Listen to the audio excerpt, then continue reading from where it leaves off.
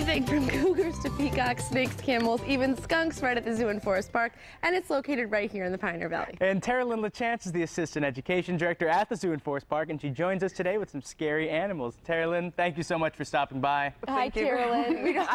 We don't know what scary. These animals are. They're not scary to you. We don't know what they are. So, yeah, this is the first time we're seeing these. Are these cockroaches? Yes, these are Great. Madagascar hissing cockroaches. Put out your hand. No. I'm gonna make, yes, come on. Creepy animals, you said. What are No, they're not creepy. This is Larry, and this is Louisa. And Seth actually has the boy. I know he's a boy because he has those two bumps or horns on his head. The girl, Louisa, I can turn her around. She does not have those bumps on her head. Oh, yeah. And if you were to zoom in closely on Larry's antenna, they almost look like feathers or that they have hairs. And Louisa has nice smooth ones. And she actually is a female, so she'll grow much larger than the males. That's another way too. They can grow to be about 6 inches. And these are only found on the island of Madagascar. They're Madagascar hissing cockroaches. And on my hands. Yeah, and the holes on their body are called spiracles, and that's what they hiss from. So they hiss through those tiny holes and they puff air through them. And usually a whole colony will do that as a distress call, like so they're warning predators to stay away from them. Oh. But they are harmless. They're decomposers, and without them, the rainforest would cease to exist because they actually break down all the dead and decaying matter so that the rest of the rainforest can breathe. So they're doing so much good. Well, thank you, Larry. They How about look Louisa? fake. Louisa, also thank you. They do look fake. I think it's because we see so many fake ones, you know, especially this time of year with Halloween on the horizon.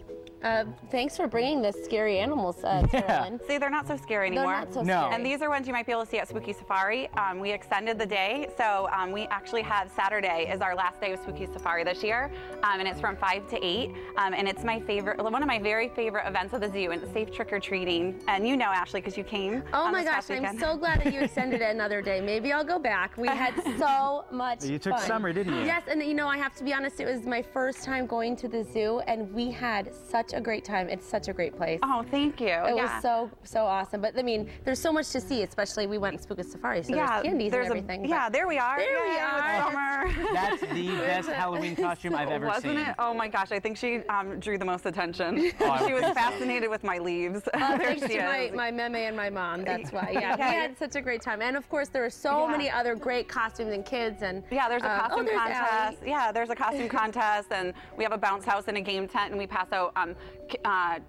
tricks and treats. So we have like little games, and we have candy, and the kids can come around and collect I got from tattoos stations. and rings and candy, and we had such a great time. It's so much fun. Okay, so do you have another animal for us here, Teralyn? Can we put these away? Yes. I just got a little couldn't bit tell me that again.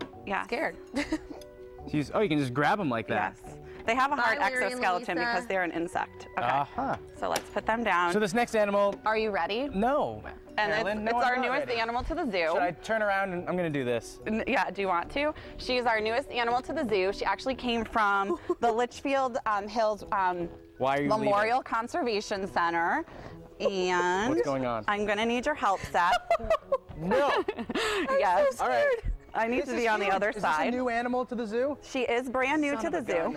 Teralyn, you go places with that thing? Is I'm this an going to animal start, that yes. eats or constricts? Because that's really important. This His is face a is really near me. constrictor. Okay, that's better. She's a red-tailed boa constrictor. Am I supposed to touch it, pick it Yes, up? How I does want this you work? to. I want you to touch her. You can actually pick her up too. She's about 9.5 feet long, and she's a red-tailed boa. How heavy is she? She's about 75 pounds right now, and at the conservation center, she was not being used in programs, and I had gone on a zoo on the go with other animals, and we started talking, and we have a larger space for her. And right now, she eats large rats, but eventually, she'll be able to eat small mammals. Silly question. Does she constrict the rats? Yeah. So. And then she eats them? Yeah. So. Why is she getting closer to my face? I don't know. The animals all just like you, They really and she like knows getting- that it's Scary Animal Day. Am I not supposed to look it in the eye? I feel like I'm staring Look down her right in the now. eye. She's already eaten. I want you to feel how heavy she is.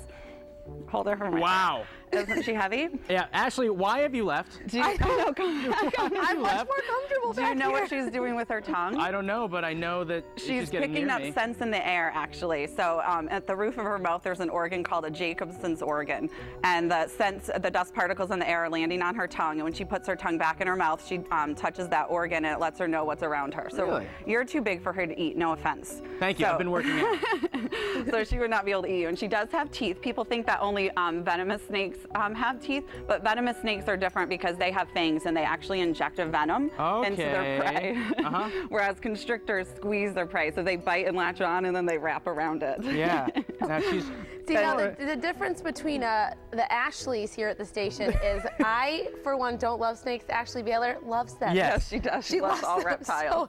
So I'm just keeping my distance. And she but can you're grow very to cute, Simba. Isn't she cute? Yeah, this is Simba, and they can grow to be about 13 to 15 feet long. So they're a relatively small constrictor. And they're Some so can get even heavy. bigger. Yes, very, very heavy. I was blown away. You can almost not lift it. I'm gonna come in. Yes. I'm gonna come in and hold the rear. When they're younger, they're tree dwellers, but a snake this size would not really be able to climb up a tree. You're being a baby. Well, it's live TV. I don't want to scare everyone at home or myself to death. You don't I'm going have to pat her to on be the head. scared. There we go. Well, Teralyn, you scared me. Thank you I'm for not bringing scared your scary anymore. animals. Oh, I'm still going to stay over here. No, Thank Ashley you, wants Teralyn. her. I'm growing She's a up. pro. I'm not afraid anymore. Thank you, Teralyn. I can do this. And Simba and Larry and Louisa, Here, good to Seth, have get you. in here. Yeah. Thank you.